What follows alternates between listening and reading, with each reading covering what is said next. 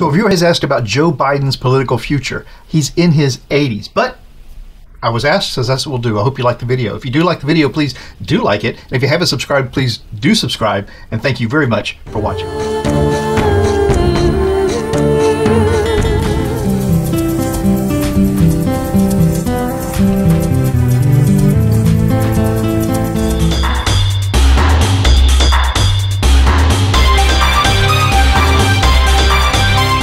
Hi, I'm Mark. This is my journey through tarot. Come on.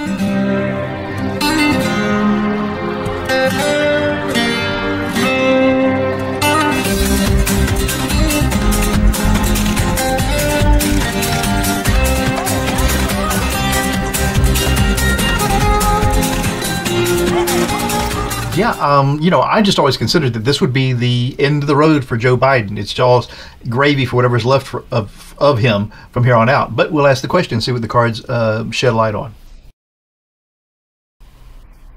So, he was born November 20th, 1942, and he's a Scorpio, and he was born at Scranton, Pennsylvania, and the eldest child in a Catholic family. He has a sister and two brothers. And Biden has a stutter, which has improved since his early 20s. He reduced it by reciting poetry in a mirror. Biden's father had been wealthy, but suffered financial setbacks, and for several years the family lived with Biden's mother's parents. Now, by 1953, his dad became a successful used car salesman, maintaining a middle-class lifestyle. And in 1961, Joey Jr. Played baseball and was a standout halfback and wide receiver on the high school football team, although he was a poor student. And his class, he was class president in his junior and senior years, and he graduated. In 1965, Joe briefly played freshman football at the University of Delaware in Newark and earned a Bachelor of Arts degree and a double major in history and political science and a minor in English. 1966, he married his first wife, Nelia Hunter, and they had three children, Joseph R. Bo Biden III, the oldest, then Robert Hunter Biden, and Naomi Christina Amy Biden. Now, in 1968, Joe earned a Juris Doctor from Syracuse University College of Law, and in 1969 he was admitted to the Delaware Bar. In 1968 he was given a conditional medical deference from the military due to asthma. And then in 1968 also, he earned a law degree from Syracuse University, as I said, and clerked at Wilmington Law Firm, and thought of himself as a Republican, but registered as an independent because of his distaste for the Republican presidential candidate, which was Richard Nixon. Then in 1969, he practiced law as a public defender and then privately at a firm headed by a locally active Democrat.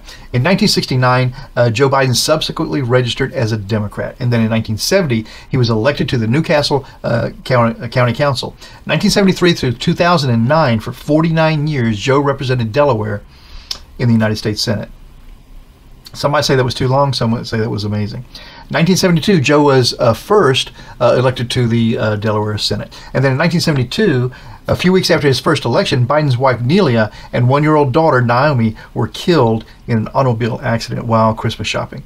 Her station wagon was hit by a semi-trailer truck as she pulled out from the intersection, and their sons, Bo, age 3, and Hunter, age 2, survived. Biden considered resigning to care for his kids, but the Senate Majority Leader persuaded him not to do that.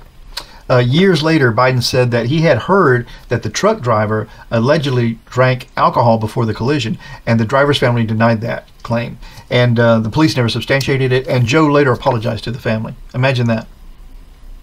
Now, the accident had filled him with anger and religious doubt, and Joe wrote that he felt God had played a horrible trick on him, and he had a lot of trouble focusing at work. Imagine.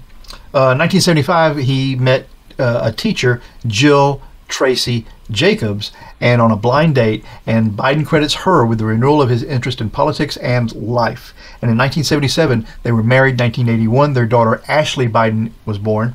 In 1991 to 2008, Biden co-taught a seminar on constitutional law at Widener University School of Law. Now, 1987 to 95, he chaired the Senate Judiciary Committee, and Biden was reelected to the Senate 6 times. 2008, he unsuccessfully ran for the Democratic presidential candidate, but became Obama's vice presidential candidate. And then 2009 to 2017, he served as the 47th vice president under Barack Obama. He's the oldest elected president and the first to have a female vice president. So let's see what the political future holds, if there is a political future for Joe. Okay, we have another viewer question from Booperpot Pie. Love that name.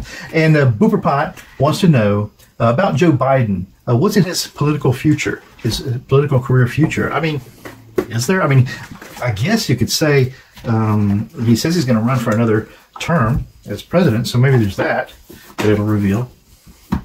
But let's just leave the question very open and ask Booperpot's question: what is in Joe Biden's political career future? Is that what you said? Yep. Okay, what is in the future career-wise for Joe Biden? Let's see what this comes to. Joe Biden, what's in your political future?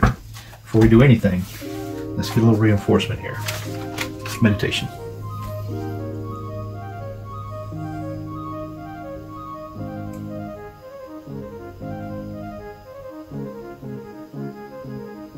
Okay. Joe Biden's political future.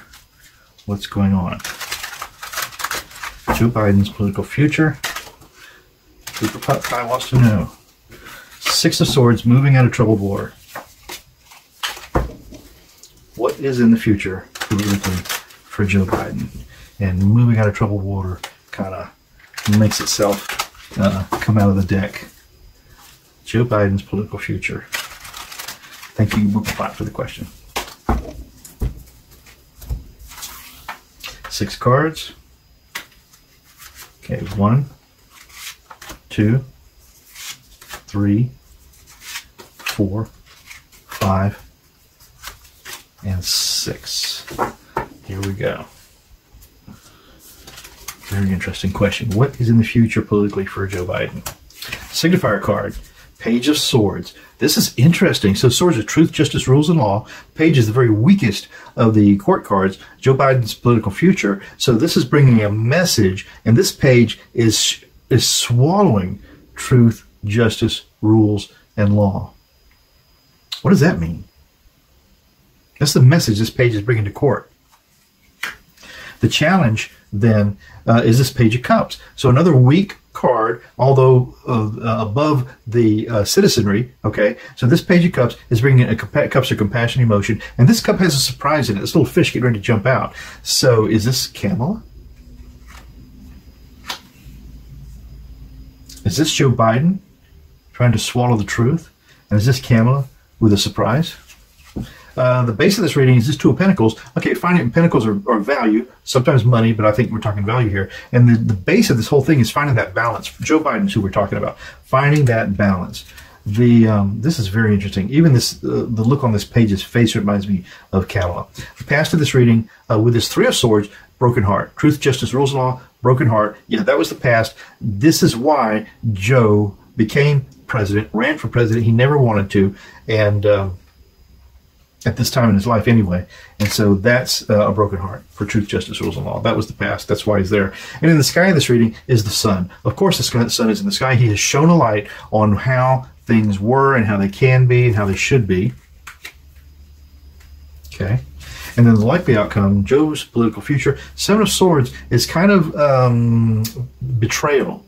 Theft and betrayal, and Swords of truth, justice, rules, and law. So the likely outcome of this first part of this thing for Joe Biden's political future hinges on somehow theft and betrayal. So is this harking back to the past of why he's there to begin with?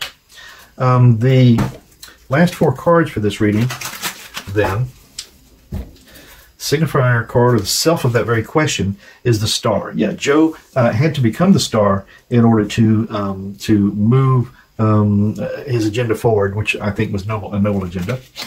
The environment that's in is temperance, finding that balance, of course.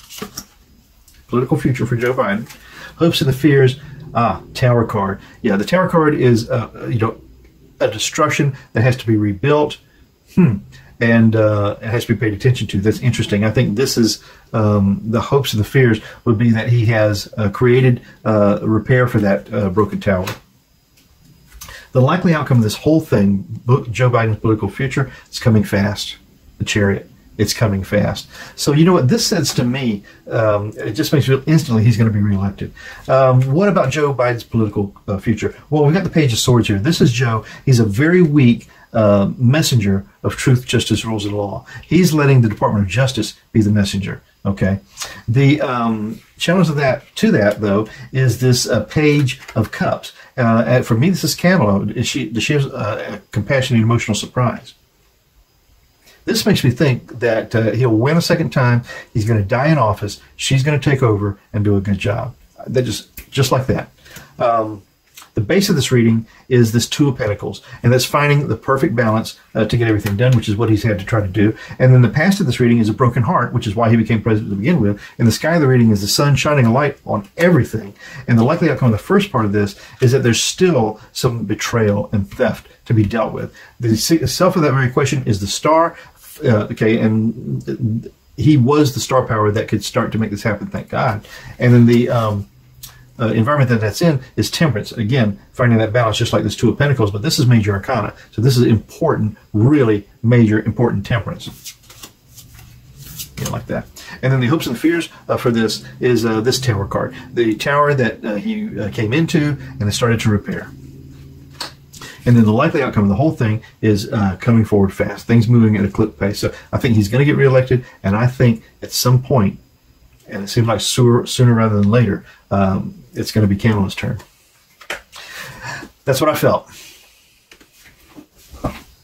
I think that was pretty predictive. Let me know what your interpretations were. I'm always interested to know how you guys look at the cards. I mean, they have a specific meaning to me, but that doesn't mean they have a specific meaning to you.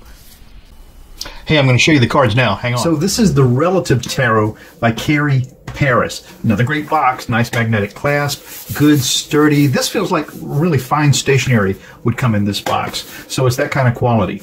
And it's this beautiful color around. It's got a nice little introduction on the back that talks about the tarot and why it's depicted the way it is. And this artist's questions for the cards. There are actually 82 cards here. So this Relative Tarot by Carrie Paris, this is a deck that will instruct you how to determine your tarot blueprint and your personal birth card and annual card, shadow cards, and karmic cards. And there are actually 82 cards in here instead of 78, and I'll show you, how you can use them. I'll explain why that is even. So we'll start with the booklet, and it's a nice, large, beautifully sepia-toned kind of a booklet with all depictions of the cards in there, which is always really, really helpful. In here, there are the author tells you a little bit about her and her family and her personal inspirations for coming to this deck, which are indeed very personal. And what happened here? It seemed like a friend in the guidebook. She was encouraged by a fellow seer. And I don't think she was a seer at the time, and an intuitive friend suggested that she could communicate with her relatives for the past. And she says she did that to interpret the images and the pictures of the faces of the loved ones represented in the deck. So tons of personal intention went into the creation of cards, which I love. And even a dear friend of hers named the deck. So, but the deal with inside here is that there's two sets of cards, and I'll show you how that works. It's got a nice little pull here to help you get the cards out. But it comes with some extra cards in the pack, which I've tucked away under the ribbon. And I'll show you what that's about. Okay, in just a minute. So they're kind of actually a thinnish weight of card, but they've got a nice glossy finish, and they've got a beautiful gold gild on the edges, and the pictures are nice, and they're kind of showcased in a picture frame kind of thing, and lots of rich color. And it tells you under each of the cards how to use them, and then if you're going to use them as she suggests for personal tarot cards or birth cards, it's got even numbers here and tells you how to use these numbers for that, which is very interesting, but I really think you need the guidebook to kind of get through that.